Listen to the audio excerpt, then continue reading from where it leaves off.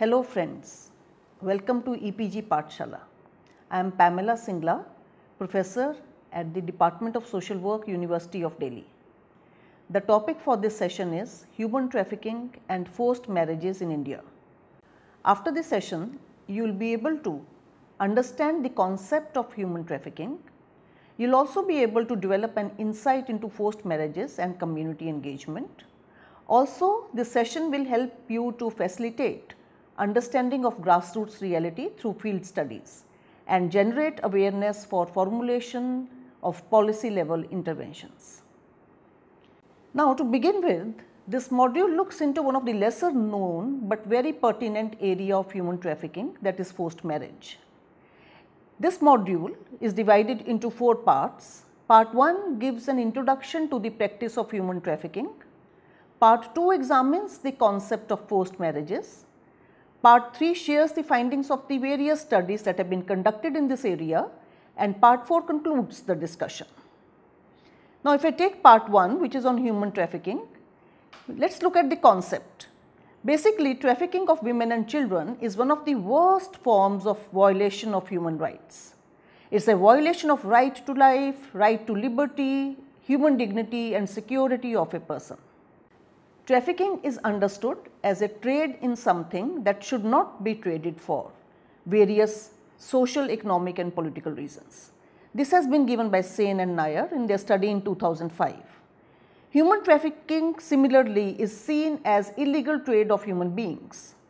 The UN protocol to prevent, suppress and punish trafficking in persons, especially women and children, 2000, gives a very comprehensive definition of trafficking.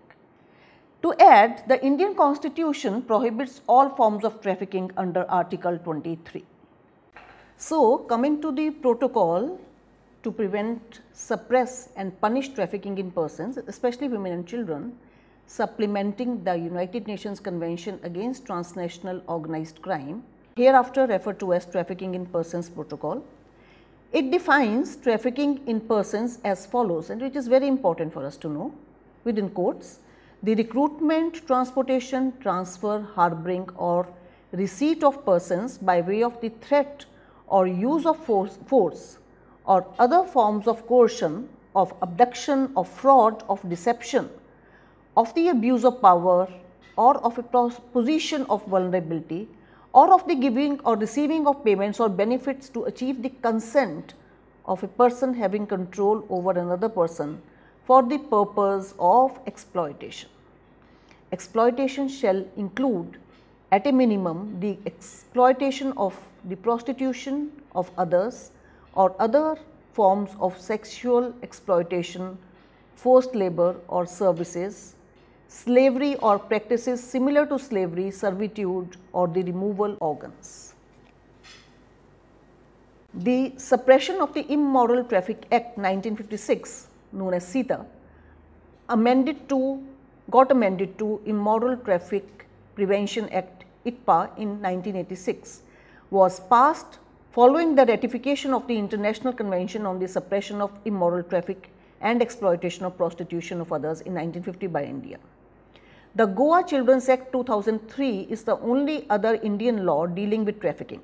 However, none of these laws have been accompanied by an independent and sustained mass movement against trafficking in the country.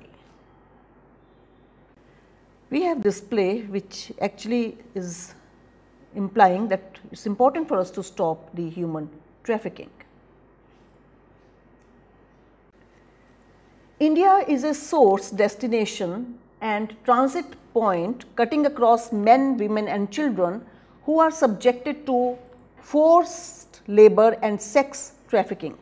90% of trafficking in India is internal, and those from India's most disadvantaged social strata, including the lowest castes, who are most vulnerable. Along with adults, children are also victim to human trafficking. The caste system allows for human trafficking to thrive. This is because those in the lower caste are taught that they have lesser value than the higher caste. It is accepted that those at the top take advantage of those at the bottom, even as far as trafficking them for slave labor, as per Morrison 2000 and 12. Existing patterns of trafficking in women and girls within India show that they are usually trafficked for sexual exploitation. Nepal and Bangladesh contribute an increasing number of women and girls subjected to sex trafficking in India, followed by Ukraine and Russia. Reports also show a trend of females from northeastern states of India and Odisha subjected to trafficking to other places, Haryana and Punjab, to quote, in India. These states have low female to male sex ratios. The activity of human trafficking has expanded, moving away from the conventional locations and a trafficking from urban to rural areas, from the usual pattern of rural to urban areas. These shift and expansion of trafficking make it harder to detect the activities of trafficking. Display 2 once again shows that human trafficking is nothing less than being in chains.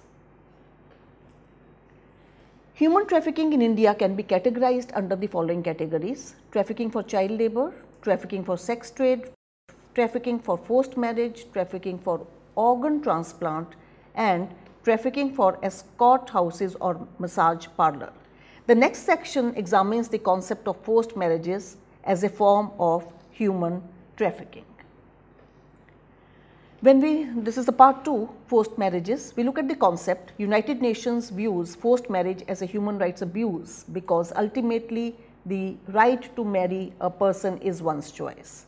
The generally accepted definition says that forced marriage occurs without the full and free consent of one or both the parties, and or where one or both parties are unable to end or leave the marriage. It differs from arranged marriage, in which both parties consent to the assistance of their parents or a third party which is involved in identifying a spouse.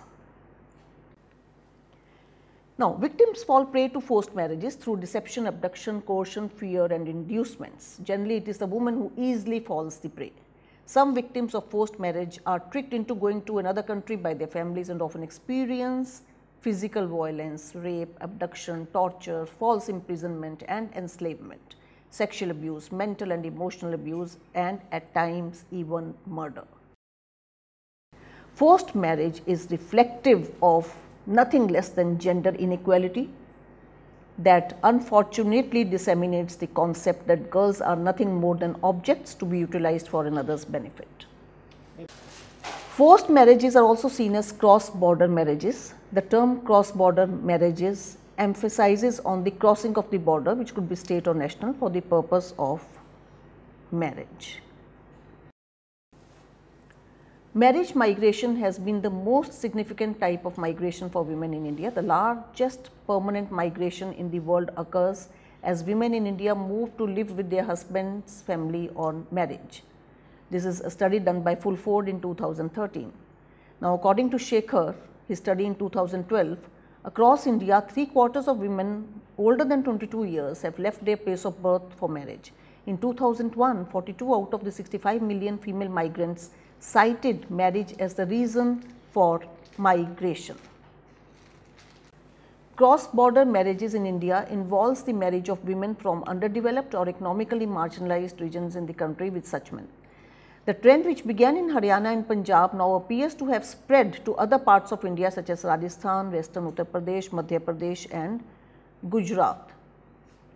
Poverty and social cultural practices in the form of dowry seem to be the most compelling factor for cross-border marriages, a study done by Kukreja and Kumar in 2013. While the practice of dowry is an important factor leading to cross-border marriages in different states, as per the study by Singh in 2004, the adverse sex ratio and other factors such as the skin tone, appearance and low level of literacy also contributes to the cross-region marriages. This has resulted in situation of rapid increase in the flow of cross-border marriage migration, particularly between the Kerala, Karnataka, Haryana and Tamil Nadu. There exist different kinds of cross-border marriages, which is commonly called as Haryana marriage, Mysore Kalyanam, Mali Kalyanam and Arabi Kalyanam, etc. and a large number of women migrate to other states as brides every year. Coming to adverse sex ratio as an important reason for cross-state marriages, according to the United Nations, India now have an estimated 50 million women and girls who are missing, attributed to illegal activities like the practice of female feticide and infanticide. The evidence in Haryana serves as a fitting testimonial to these estimates. This culminates to wives buying through trafficking of females. Jhajjar district in Haryana is facing a severe shortage of girls to marry their boys. The situation might not have caught the attention of researchers, media and policymakers had it not emerged that there are no brides for the men in the district. The birth of a son seen as a boon by the local people is creating a severe crisis in the state, which is now forced to purchase girls from the other states to marry their men, an emerging form of trafficking. The next section looks into the findings of the study by the author, along with another study to analyze the practice of forced marriages. The part 3 of the session focuses on field studies, the findings of some of the studies that have been conducted. For instance, a field study was done in 2010 by a Pune based organization named Drishti Stri Adhyan Prabodhan Kendra on the impact of sex ratio on the pattern of marriages in Haryana.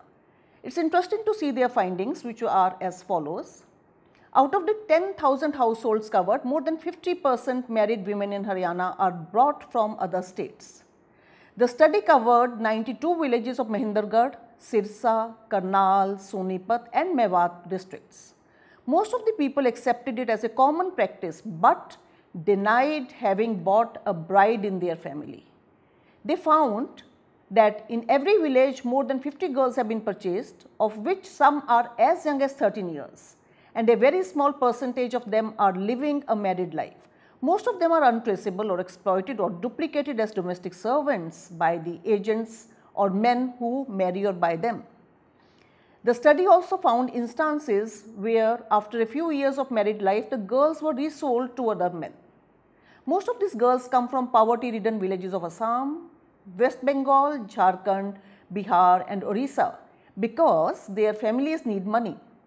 Despite the prevalence of dowry system in North India states, or as we say northern states, men are ready to pay for a wife. The pretext of marriage and the social sanction makes it difficult for the police or the NGOs to trace the trafficking or the atrocities, as women rarely speak of the domestic disturbances. Shakti Vahini. According to Shakti Vahini, only a small number of women who enter into forced marriage lead a settled married life. They are exploited and treated like commodities because a price has already been paid for them. The organization shared that they have rescued women who were raped, tortured and denied medical attention for years before being dumped at a public place. At times their condition is so bad that the women cannot even name the village she comes from or the man who brought her there.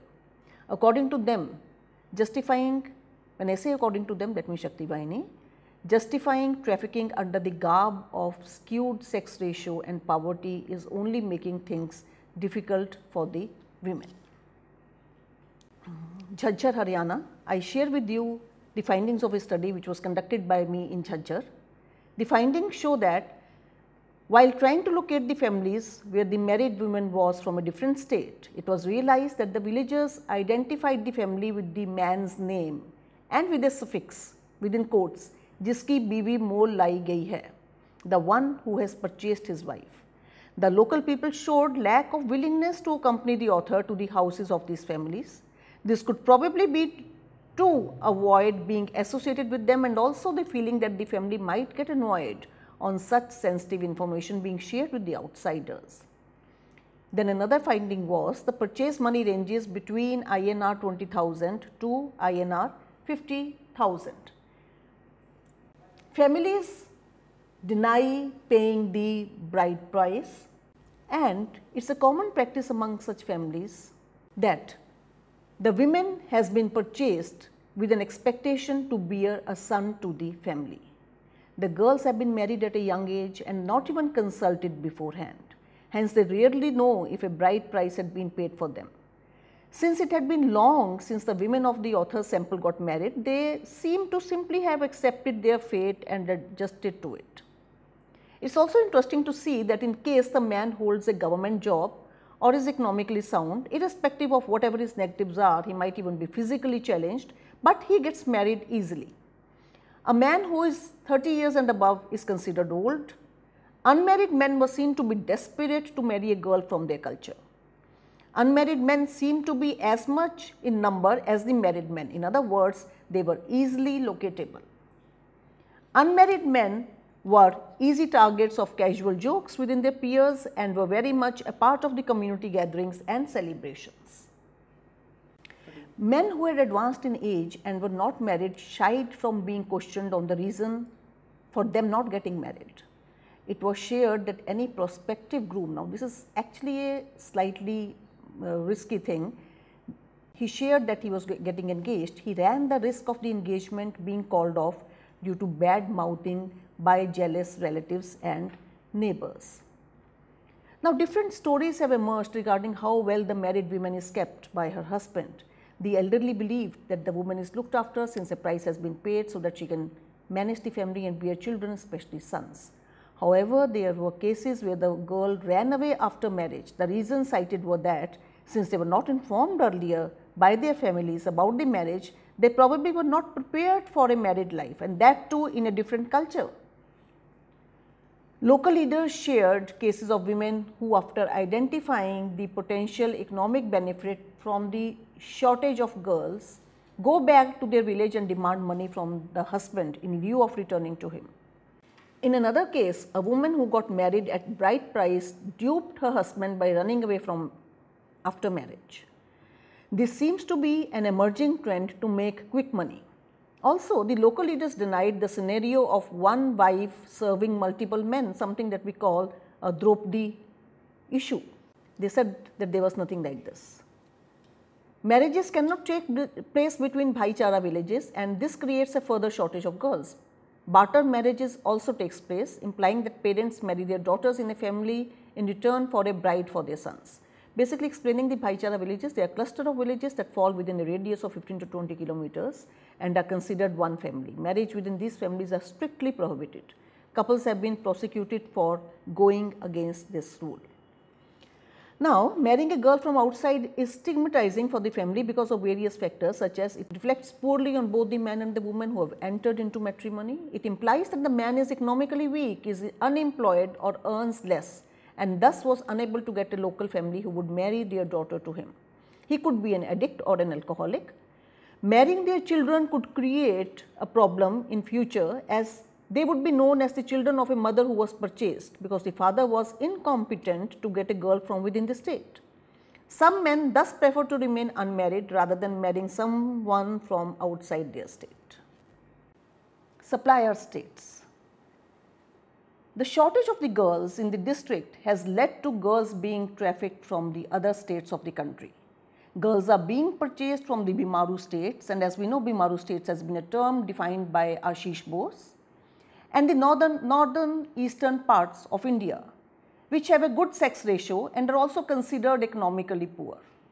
Agents engage professionally in supplying girls. At times, the marriage also happens through someone known to the family. Due to shortage of girls in the area, almost every family has at least one unmarried man. Though historically it was done to keep him as a standby in case a misfortune occurs in the family, implying that in case any brother dies, then his wife gets married to the unmarried brother. Now, this was shared by the BDO. But now, these unmarried men remain unmarried due to shortage of girls. The choice for them is either remain unmarried or purchase a girl with the attached ramifications.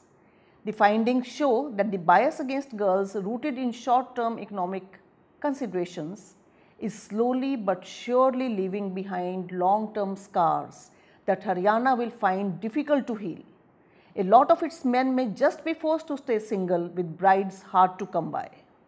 So, in the end, if I conclude this session, I can say that this ghastly practice of trafficking young girls in the form of forced marriages needs to be stopped. This can be done when the women and men of the state realize the importance of girls and not treat them as a burden or commodities. Government initiatives and intensive awareness generation programs need to be organized, monitored and evaluated.